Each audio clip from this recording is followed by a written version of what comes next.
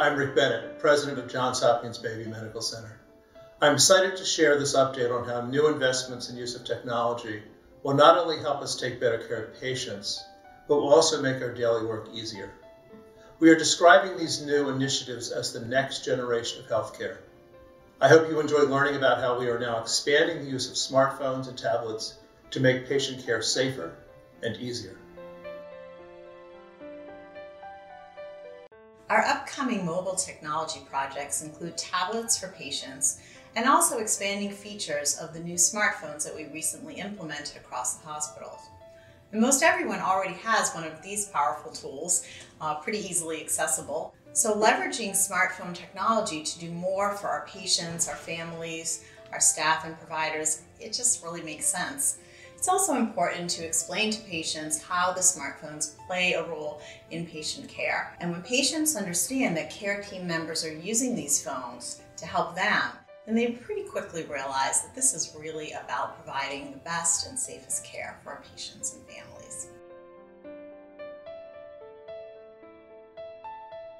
In November, Johns Hopkins Bayview rolled out a new mobile clinical communications platform.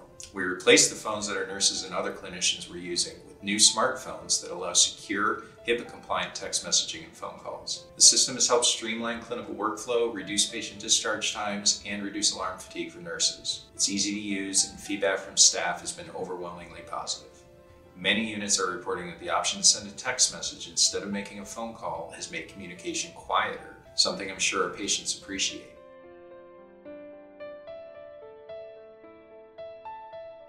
Our physicians have been thrilled with the new voice recognition system. It frees up time for them to do what they really love doing, interacting with patients. Using a microphone at a computer or on their smartphone, physicians can dictate their patient notes, then see them immediately and accurately transcribed in our electronic medical record. Physicians who used to say the electronic medical record was tedious to use have been transformed into some of its biggest fans.